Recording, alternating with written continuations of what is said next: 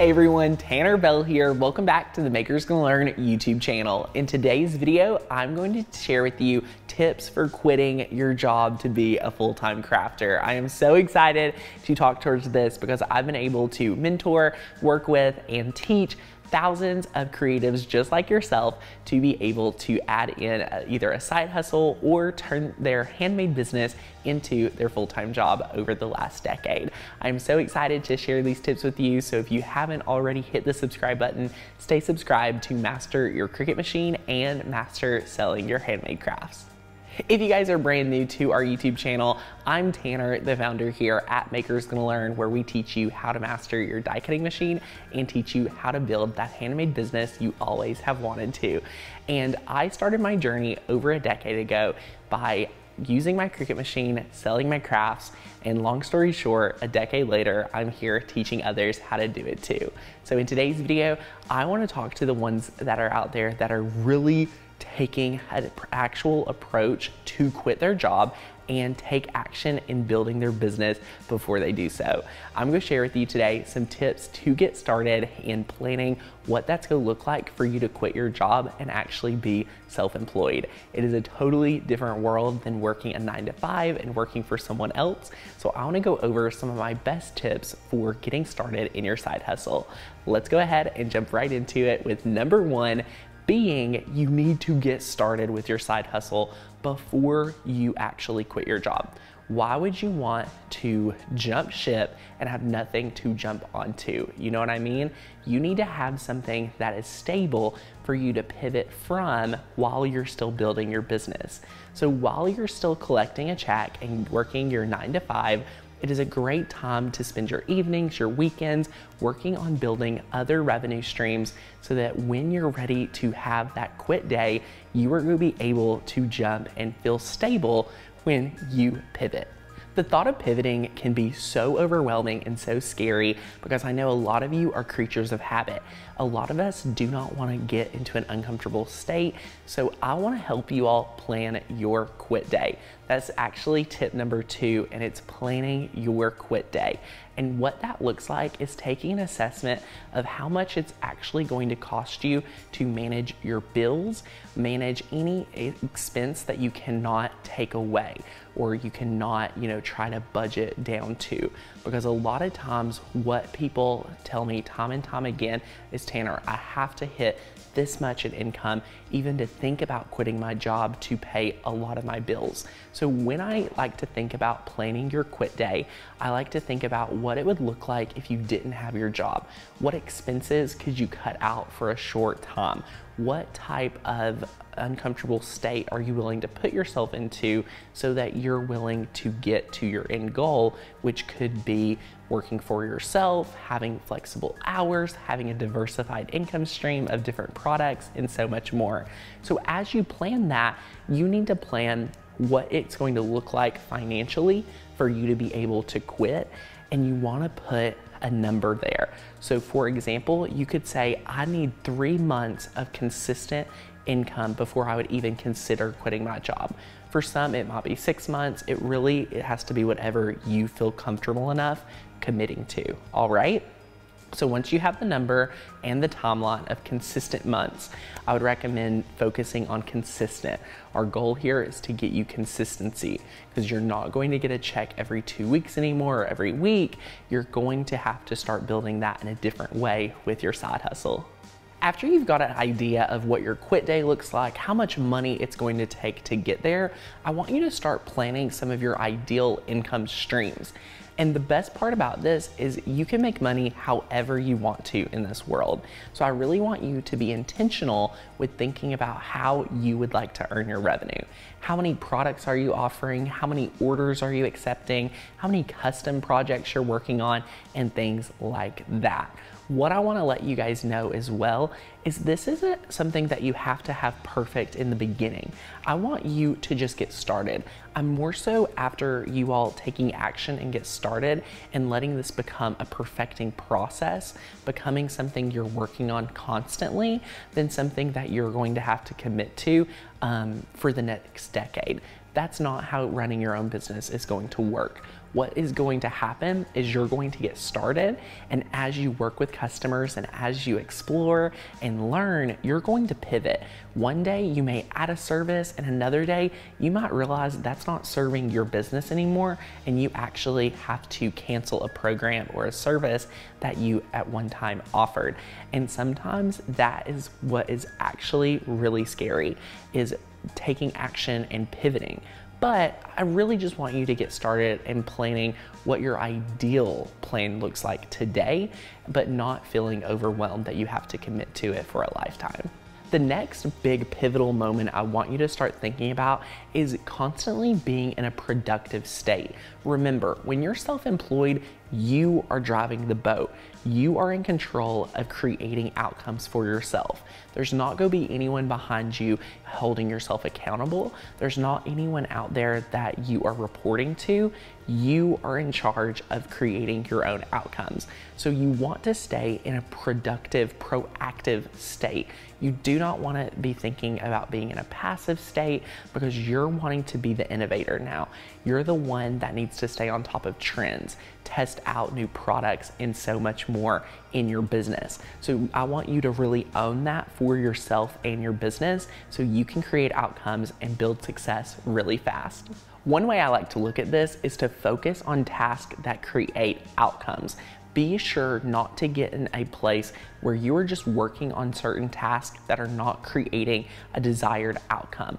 For example, a great way to do this in the beginning is only working on things that are moving the needle forward in adding new customers, helping fulfill orders, anything that is on your to-do list that is not a direct result of creating revenue or adding customers, you may not need to work on as much. That should be more of a second or third priority rather than focusing solely on building that customer base. So really focus on, any task and say, is this serving my customer? Is this helping me grow my business?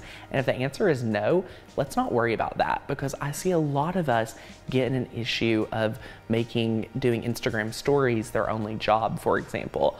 And truthfully, doing Instagram story is only one part of your marketing plan, and that's only speaking to existing followers. So that's just one thing that I've seen business owners fall into, is making that feel like a top priority, but really they need to diversify that, working in their business in a multitude of ways. This next one is one I really believe in, and that is put yourself in strategic, uncomfortable places to create outcomes for yourself.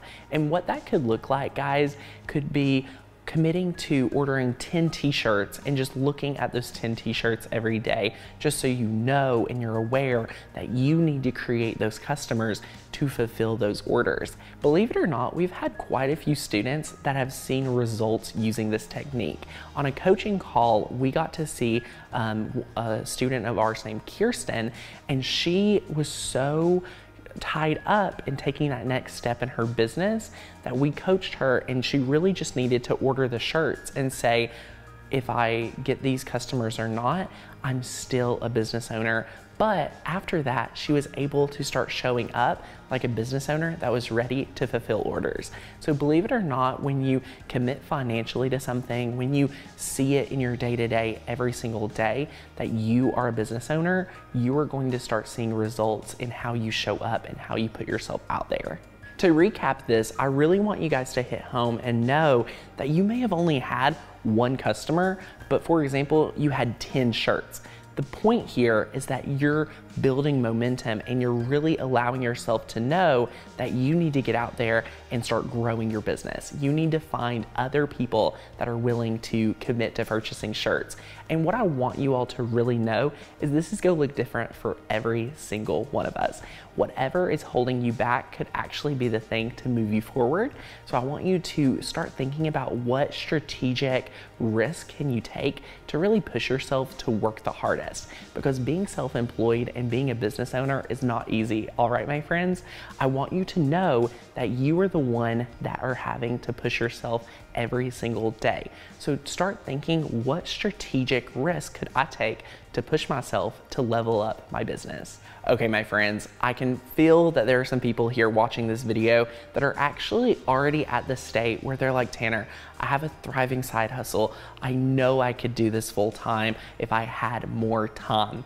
And my friends, for those of you that are here today, I want to encourage you to take the leap. There is never a good time to start a business, whether there's things going on in the world, the economy, your personal life, you want to feel healthier, you want more time with your kids, anything like that. There's never a perfect time to start your business. So what that looks like is after you have done the pre-planning, you've done the hard work, there's gonna be a time that you have to either say, I'm going all in or I'm going to stop. And what I wanna encourage you to do is to take the leap. I want you to use a technique that I call fear setting, and I want you to write down what is the worst thing that could happen if you take action today. If you say yes to going all in on your business, and let's say in 2 months you're scared it's going to fail, write that down and tell yourself what you would do if it failed. Write down, would you go back to your 9-to-5? Would you find a better 9-to-5? Would it open you up to more opportunity in a way you don't even know? Make that feel really real and write out what is the worst thing that could happen. But here's the kicker.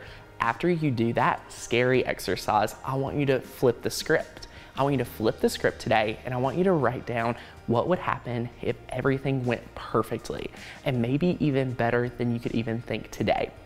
What if your business was double the size that you think it ever could be? You may be here today saying, Tanner, I could never make X, Y, and Z a month doing crafts. But I think you can, my friend. So I want you to also write down what would happen if everything went smooth, if everything was perfect, and how you would show up every day to achieve that result. And that way you have a plan, whichever way you feel comfortable, and you're gonna see that if you fail, it's not as scary as it looks like, and you have way more upside if you take action and build a business that you love. As we're wrapping up today's video, I want to make sure that we hit on one core topic that seems to be a pain point for any business owner that is looking to get started.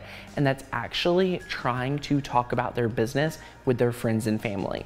As you've qualified these people to be close acquaintances, colleagues, friends, fellow family members, you would think these are the #1 people that are going to be in your corner to take action in your business.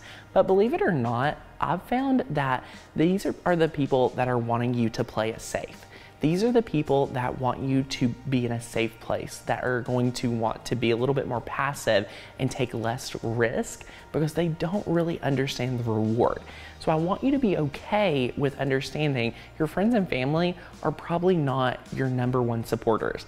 They're not the people that are going to be there and push you the most. And that's why this sounds crazy, but I don't talk about my business a lot with friends and family, especially when I'm starting a new one, because they are the ones that I've found to cause me to have a little bit more fear and make me second guess myself. Though you want to take their advice and understand it's coming from a place that they want to keep you safe and cared for, you also need to know that is a place where you can start fearing your own thoughts and fearing that you actually can't do this, because my friend, what you need the most is undeniable faith that you can do it. And the thing is, if there's even one person you can identify that has done it before you, we are all pretty much the same. So you can take everything that you know and do it again, replicate a business, because I know you all are watching this video today. That means you're trying to get as much knowledge as possible. And there's so much knowledge here on the internet for you to gain and experience for you to be had. So if you can see another business owner out there rocking it and crushing it, know that you can do the exact same thing in your industry, in your niche, in your area. And I believe in you for you to take extreme, extraordinary action today. My friends, I love this video. I'm so excited for all the people out there that are ready to start planning their quit days. I want to encourage you to plan it out, make it as detailed as possible, put a date to it that you want to quit by. I'm so excited for you guys. And if you're getting excited to start your own handmade business, I have 5 secrets to share with you about making money using your Cricut machine, even if you haven't sold before. That is a free webinar. It's linked down below. I have a show up live bonus. You can watch the recording and you can learn more about our amazing program, Design, Make, Sell. If you've never heard of any of those, check it out. The first link down below, get registered.